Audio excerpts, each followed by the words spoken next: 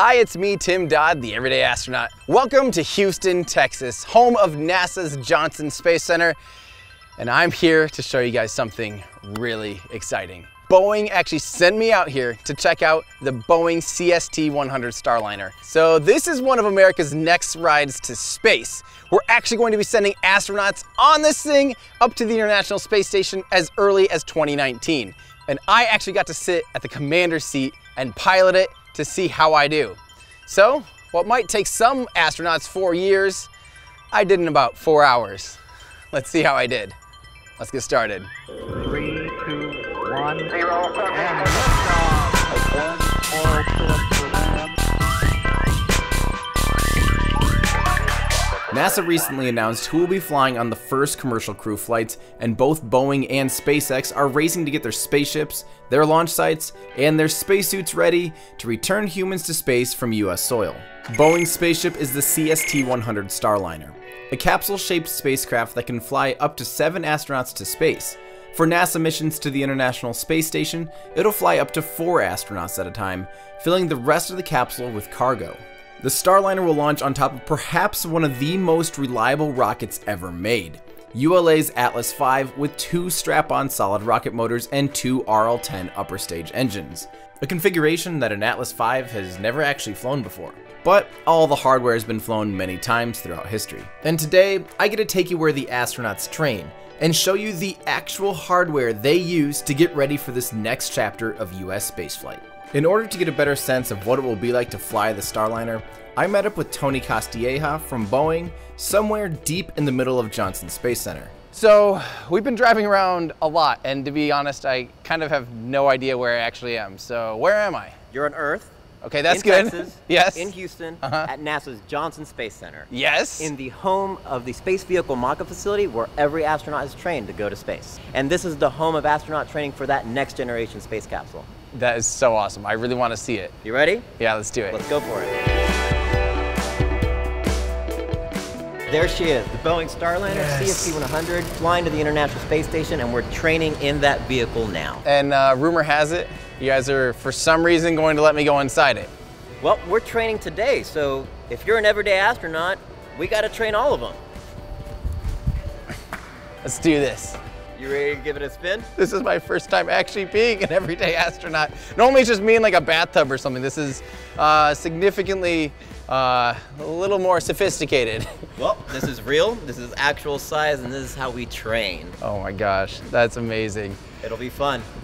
Then I met Kavya Kamal Maniapu. She's the flight crew operations and test engineer for the Starliner. After swapping out my hat for a safety hat, she taught me how to get in and out of the Starliner. Or, in other words, ingress and egress. Luckily, I also follow instructions about as well as a baby goat floating in a pool of butter. So, let's see how I do. Float on over.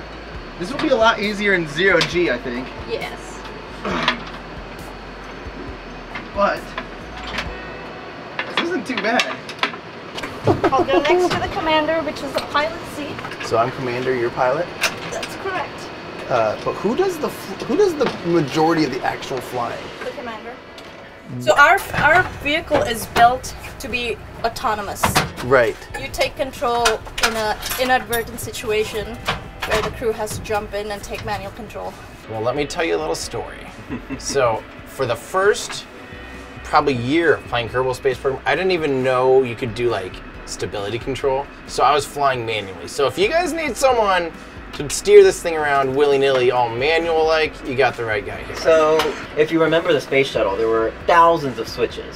Yeah. And the amount of switches that you see on the console in front of you is the number of switches that are going to be in the vehicle. We've really optimized and taken advantage of exactly the cargo vehicles and the autonomous vehicles, which give you just the minimum amount of switches necessary to keep this vehicle what we call safe, or a safing ability at any point in the flight. Wow.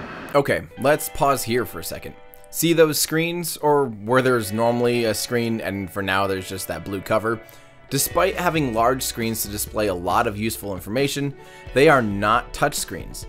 Inputs happen via the buttons on the edges of the screen. Every button pushed has a visual cue, an audio cue, and the actual physical tactile cue as well. The Starliner features a large window directly above the commander's head. They definitely get the best view in the house. There's another smaller window on the side hatch and one on the docking port, but the commander's window is certainly the best. While we're talking about features of the Starliner, perhaps one of the most unique features is the fact that the Starliner will land on land using parachutes and giant airbags, as opposed to landing in water like most capsule designs. This is similar to the Russian Soyuz capsule, which lands on land in the middle of Kazakhstan. The Starliner will be the first orbital capsule to land on land in the US. And notice I said it'll be the first orbital capsule, since Blue Origin's suborbital New Shepard capsule lands on land too. There are 5 landing sites proposed in the western United States, but the 2 prime sites will be the US Army's White Sands Missile Range in New Mexico and the Army's Dugway Proving Ground in Utah. Landing on land definitely gives a leg up in reusability, considering the capsule won't land in corrosive salt water. This will help allow the Starliner to be reused up to 10 times. That's impressive. Of course, the Starliner is capable of landing in water too, but that most likely would only be the case if the Starliner had to perform a launch abort. And the nice thing about our system, you talked about the abort system on Apollo being, we call it the tractor or the puller. What we have is the pusher. So our abort system is on the bottom of us on the service module. So in an inadvertent situation, you have to evacuate from the launch pad or the launch vehicle. Those 4 engines fire up and take you about a mile up and mile out to land you in the water if you're on the launch pad. Before we left the egress-ingress trainer, Kavya and Tony challenged me to complete a certification. Astronauts are required to be able to put on their spacesuits all by themselves inside the capsule in under 7 minutes. All right, so I think it's my turn now to actually see if I can suit up. Yes. I mean, I've done this a couple times, a time or two, but this is actually the first time I've done it with any real intention. So this actually, when you first said, it honestly sounded a little scary. Like I didn't know if it was going to be hard or not, but sitting in here now, this is no problem. And think about it, you'll be in 0G if you have to don the suit for a cabin leak scenario. Yeah. And so you can actually use up all the volume up there. Right, you can just be hanging out right up here. Yeah, trying to, I feel like I'd be clumsy enough that I'd end up kicking people's faces and things. So I'd probably opt for this, but yeah, this is significantly roomier than I imagined it would be. Let's fast forward here 10 times. I've put this suit on so many times, I should have no problem getting it on in under the 7 minutes that's required. Don't forget the binoculars, those are important. Undo this.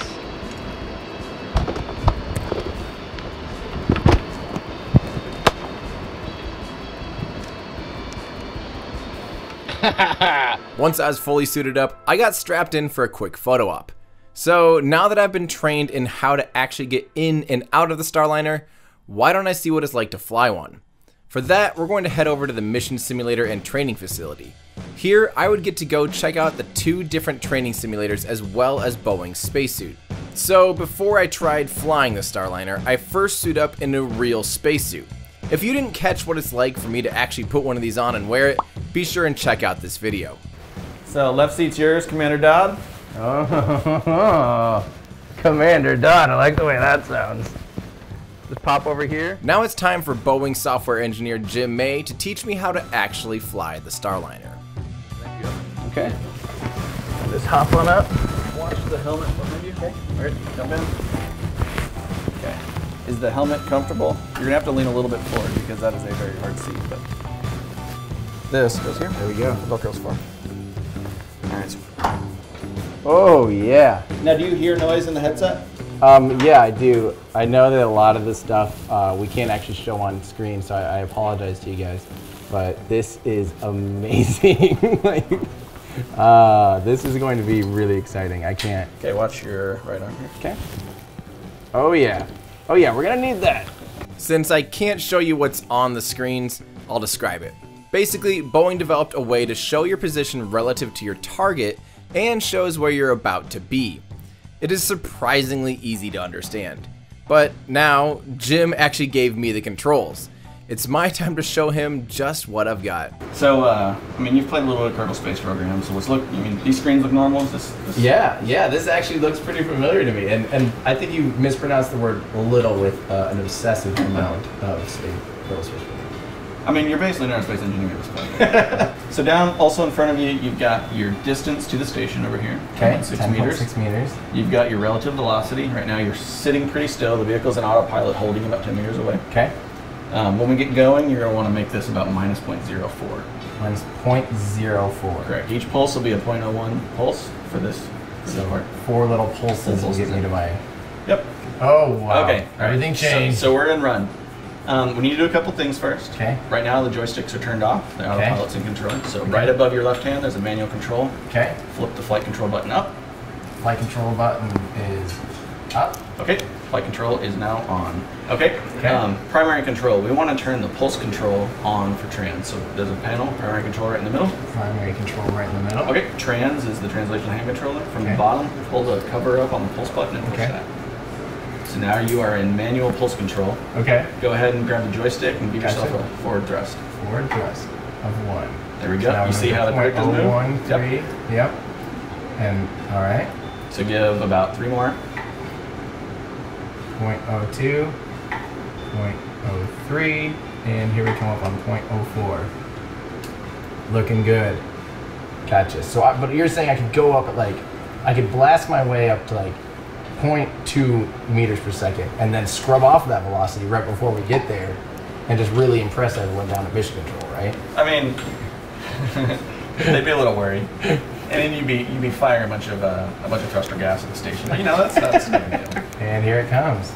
On, contact, Capture. Successful dock. Houston, we're here. We made it to the International Space Station. I did it, guys.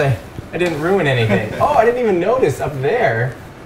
Was that running the whole time too? It was. You were seeing the station, not even looking. I wasn't even looking. I could have been looking out at space this whole time. Dang it. 1 meter. Contact. And capture. Look at that. Successful 6-stop docking. Yes, thank you. I actually did it. I did a thing. That was pretty hard actually. That took a good amount of concentration. I did. After a few more successful dockings, it was time to change back into my normal clothes so I could see where astronauts can train in a more casual environment. In the room next door is a more mobile setup. I did a few more dockings with even less help from Jim, which was actually kind of scary. But had I known he was just watching replays of me playing Kerbal Space Program and shopping on my website, I don't think I would have been as nervous. Man, it's so crazy. It's so cool though. It's really fun looking at the future here and realizing that we're very, very, very close to seeing people actually flying in this, and this will be going to space. Returning our crews to the International Space Station, flying from the US soil. It's really exciting, and I can't wait. I'll be there. I'll bring you guys there. We're gonna watch it, and we are going to cheer it on the whole way, and we're gonna tell you every square second about it. It's going to be amazing.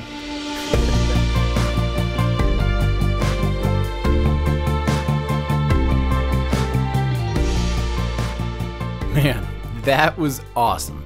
I'm more excited than ever for the commercial crew program. I can't thank Boeing enough for flying me and my crew out to Houston to see the Starliner and their spacesuit. So thank you for showing me your world. And I also owe a special thanks to Space Center Houston for showing me around their amazing museum that's just outside of Johnson Space Center. Be sure and let me know in the comments below if you have any questions about the Starliner, Boeing, the commercial crew program, the Atlas V, or anything else space related. I owe a huge thanks to my Patreon supporters for helping make videos like this and all other content possible. As a thanks to those who support this show, I'm now doing giveaways every 100 patrons. It'll always be some kind of flown space material like this, pieces of space shuttle.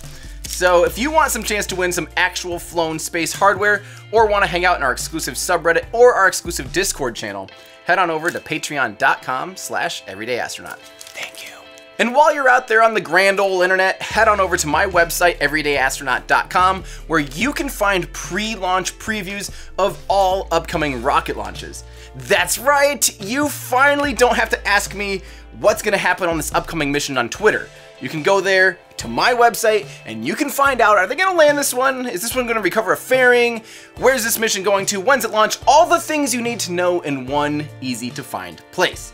And then while you're there, head on over to my shop and check out my new awesome shirts like this. F1 engine can be on your chest. EverydayAstronaut.com. Thanks everybody, that does it for me. I'm Tim Dodd, the Everyday Astronaut, bringing space down to Earth for everyday people.